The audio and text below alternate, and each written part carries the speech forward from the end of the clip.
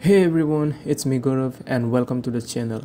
Well, I know it's been a while since I've uploaded my last video, but finally I'm here and today I have something really great for you guys. This is not a tutorial video but more of something that I thought I might share with you guys. Some of you may already know about this site or maybe not, but anyways, if you do know about any other site similar to this one, make sure you put it in the comment sections. That will be really helpful to both me as well as the other viewers. Without any further delay, let's jump straight into the video. Here we are in my browser and here you can see the site is called Storyset. So it's one of site from FreePic. So if you guys don't know what FreePic is, it's basically a website where you can download icons, stock videos, footages and mockups all for free. So it has everything. But if you check out over here, you can see this option called more tools. So when you click it, there will be a drop down option. From there, select Storyset. As soon as you click it, the same window will pop up. So here, as you can see, there's a bunch of different illustrations. You can download it and use it in your website or in your videos or anywhere you want.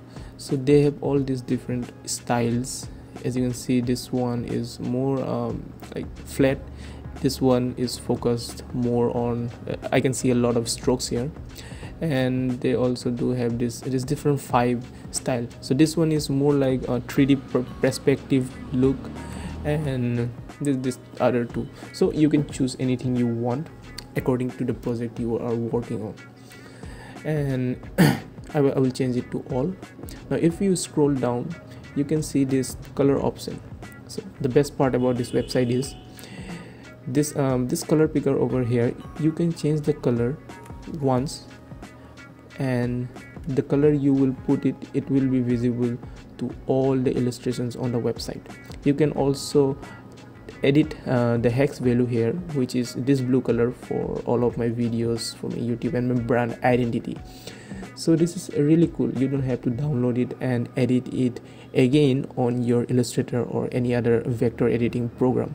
So that is really cool. And we also have this option to change the background as per as our preference.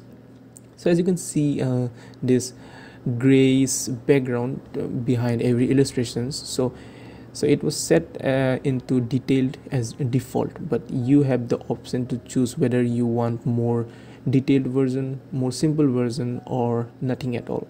So that's really great as well.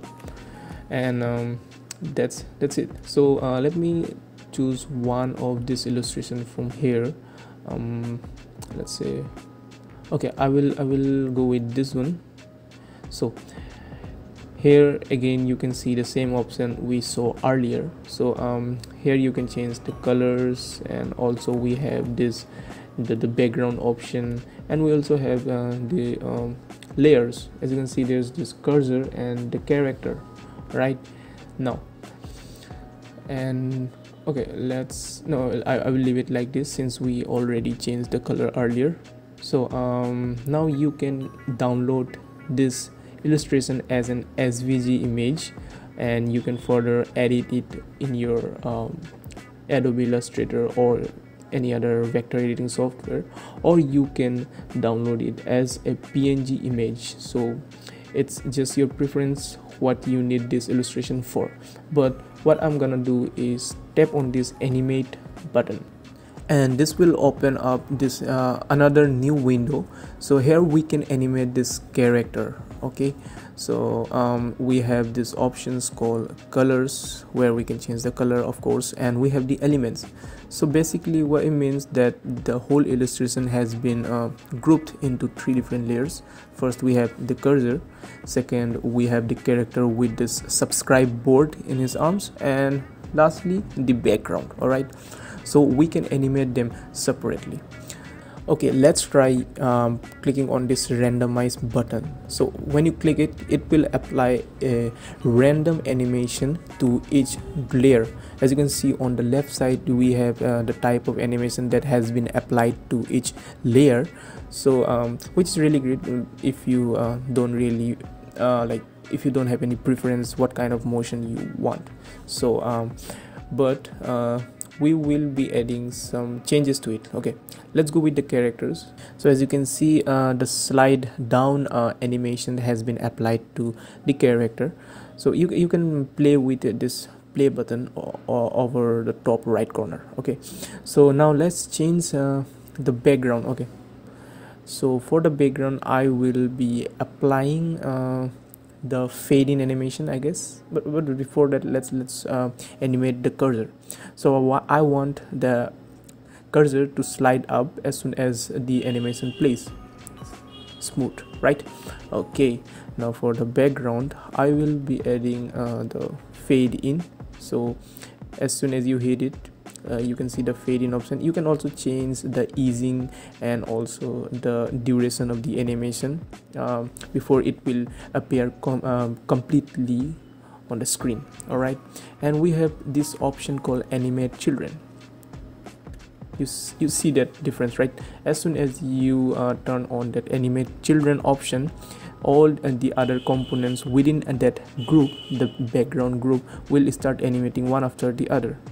You see, so which is really good. All right, okay, now we have done everything for the first animations, but since we will be exporting it as a GIF image, so we want some kind of animation that will keep playing throughout the entire time, which will be, if I'm not wrong, will be infinitely, right? So we have this option called looping. So we can add the type of looping animation we want for each element.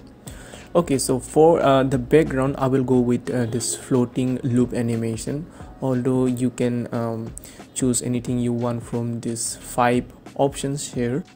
Okay, now that we have applied the floating loop animations, now we have the options for how much longer each cycle should take place. So by default it is set to 1.5 seconds, but you can change it up to 6 seconds. I mean 1.5, 3 seconds and 6 seconds, and you can also add a bit of delay. Now with this, for the same with the character, I will add the same floating loop animation, and also if you look closely you can see that the background and the character is moving at the same time, which is kind of, you know, not really looks great, but we can add a bit of offset by applying a delay.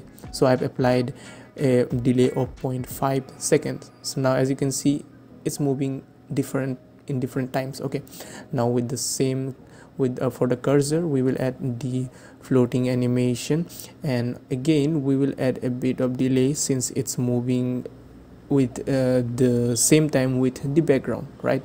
So we can, for this we can add a negative 0.5. We add positive 0.5 for the character and negative 0.5 for the cursor, and for the background it's 0.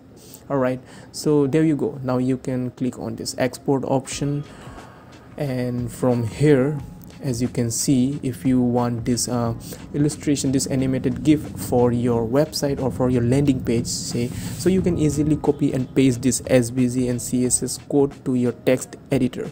You also get the preview of how it will appear in your mobile devices and on your desktop PC. But what we want is this animation right over here. Okay, but before that we have to choose one of the options from here, either an entrance animation or a looping one. All right, so we have already done both the animations previously, so we can choose any one of them, but I will show you the difference.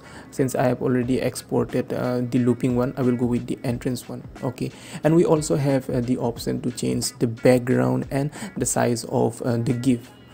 Okay, so we have the option to either export it as a footage, video footage, which will be in MP4 format, or the GIF image, which is what we are looking for. So I will click this one, and this will take a while, not long. Okay, so here we go. Let me save it. Okay, let me drag it in the browser now, and as you can see the GIF is not playing. That's because we selected the entrance option while exporting, but I've already exported the another one, which was the looping option. So now as you can see, it's moving since we have chosen the looping animation while exporting. So this is actually what we wanted, and I hope you really like this video, and if you do, make sure you subscribe the video and also put your comments in the comment sections. Till then, I will see you in the next video.